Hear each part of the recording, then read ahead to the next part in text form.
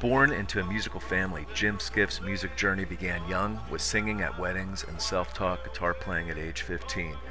He excelled in chorus and band, even making the All-Eastern National Chorus in 1972. Moving to Los Angeles, he joined the LA Jazz Choir and had many musical adventures. Returning to Pennsylvania, he formed a folk duo and recorded his album Flower and Sword. Jim composed for stage productions, won awards, and toured with Mad River Theater Works. He founded On the Wing Theater, reaching over 500,000 people through original plays. Influenced by various genres, his unique style is cosmic Americana.